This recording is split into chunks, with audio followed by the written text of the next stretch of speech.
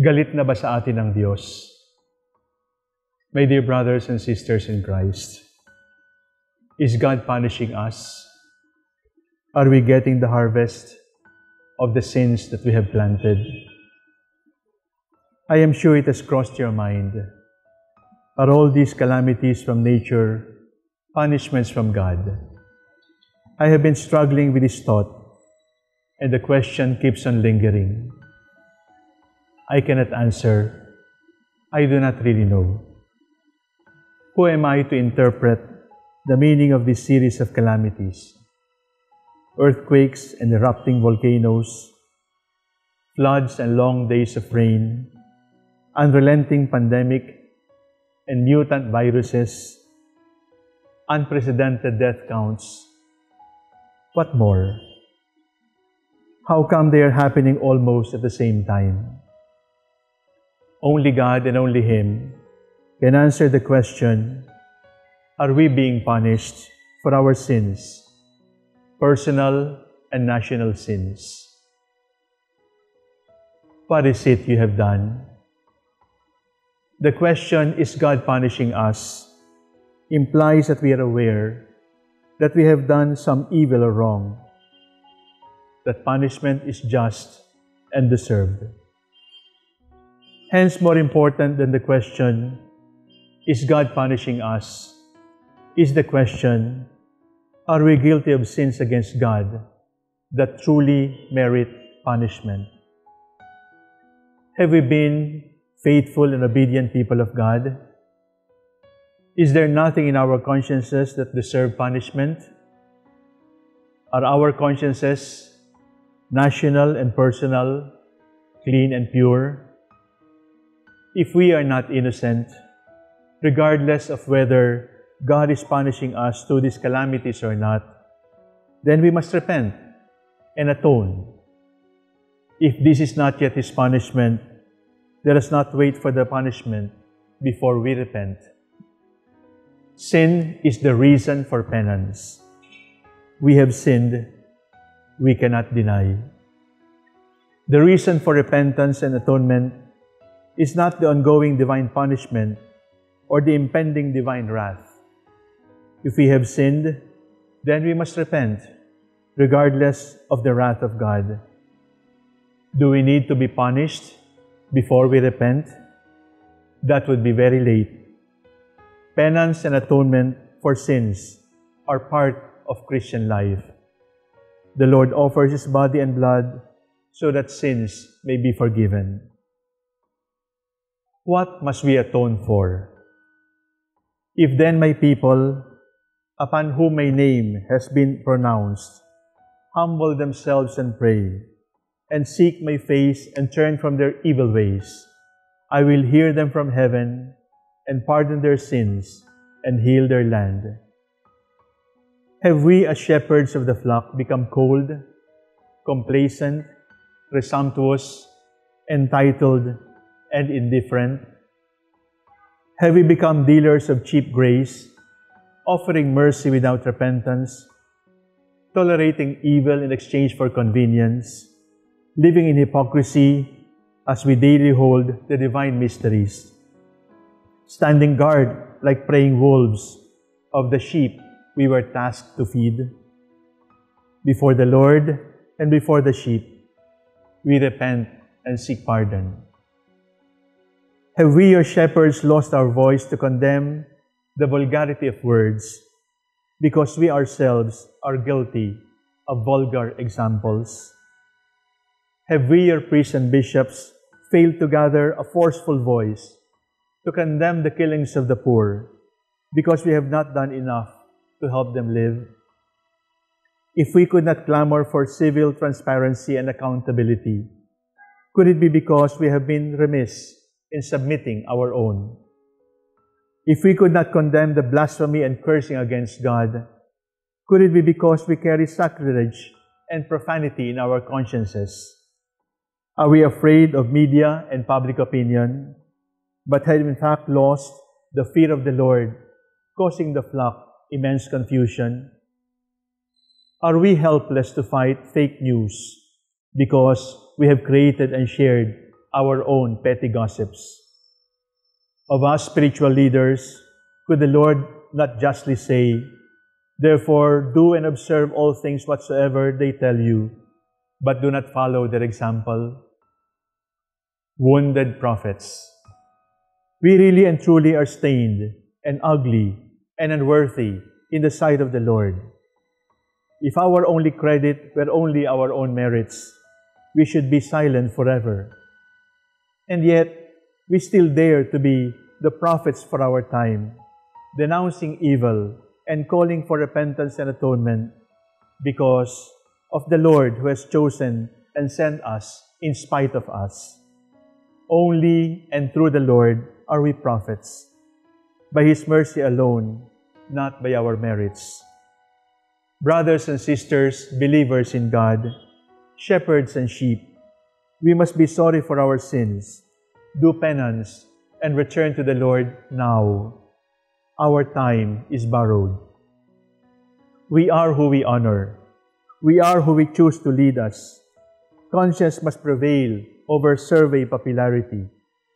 Nationalism must prevail over regionalism and ethnicities.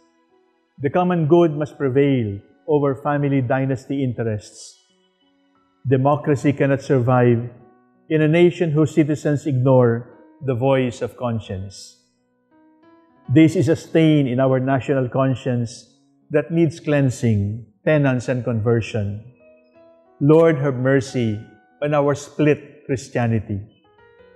The use of murder to solve the drug menace cries to heaven for vengeance.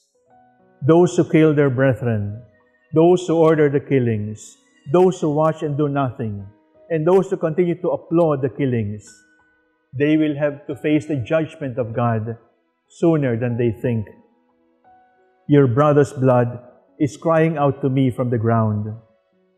Upon the killers and their cheering or passive enablers, Lord, have mercy. Those who cheer for the murderers and the murderers, Lord, forgive. Lord, have pity on the restless souls of the victims of this murderous rule. Dishonesty continues to be rewarded, and plunderers continue to rake riches. The loathsome culture of corruption continues to bleed the poorest of the poor. Being helpless and unable to stop the stealing, the poorest just content themselves with receiving crumbs for the votes they sell and say it is better than nothing. No education for the children, no medicines for the sick, no food for the hungry, no roof over the head, and no guilt, no pity from their own affluent brothers and sisters. Lord, may the poor find it in their hearts to forgive us now. Lord, we atone for our sins of negligence and abuse of the poorest. Lord, do not hold this sin against us. We know that on Judgment Day, the poorest will sit in judgment over us. The poor are our masters, and how great is our sin against them. The tongues the Lord gave us to praise Him, we have used for calumny, slander, defamation, and deceit. The lips that should proclaim the mercies of God are now latrines of filth and scum and poison. Vulgarity is idolized, mockery of God is laughable, and the children are cajoled to imitate. Woe to me, I cried, I am ruined, for I am a man of unclean lips, and I live among a people of unclean lips. We strike our breasts in shame and atone for the sins of our lips. What must we do? The arena for atonement and penance is inside our once locked souls that we now want to open to the Lord. Return to me with your whole heart, with fasting, weeping, and mourning. Rend your hearts, not your garments, and return to the Lord your God. Spare your people, Lord. Do not let your heritage become a disgrace, a byword among the nations. I invite you to fast and pray for the atonement of our sins, personal and family and national, privately, away from the social media, known only to God, on a date and time that is most inconvenient.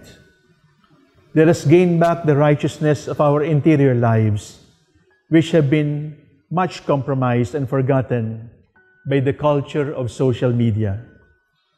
When you pray, do not be like the hypocrites who love to stand and pray in the synagogues and on street corners so that others may see them. Amen, I say to you, they have received the reward. But when you pray, go to your inner room, close the door, and pray to your Father in secret. And your Father who sees in secret will repay you. When you fast, do not look gloomy like the hypocrites. They neglect their appearance so that they may appear to others to be fasting. Amen, I say to you, they have received the reward. But when you fast, anoint your head and wash your face, so that you may not appear to be fasting, except your Father who is hidden. And your Father who sees what is hidden will repay you. Having done our fasting and prayers in the hiddenness of our souls, I invite you to declare a community fast and prayer on the feast of Saint Maximilian Kolbe on the 14th of August. Let the admonition of the prophet Joel be our guide. Between the porch and the altar, let the priests, the ministers of the Lord, weep and say, "Spare, O Lord, your people, and make not your heritage a reproach with the nations ruling over them." In the weeks ahead, after our personal and community fasts, I encourage you to form circles of fasters, of intercessors, and discerners. Let the Spirit teach us how to be Christ's disciples in these months of turmoil, treason, uncertainty, and discord. Evil is so real, but God has conquered evil, and we shall overcome. Is God punishing us? Only God can answer. Ask Him as you pray. Do we deserve what we are going through? Yes, and we deserve even worse than this. Penance, penance, penance. Time is running out. May God have mercy on us. May God have mercy on the Philippines.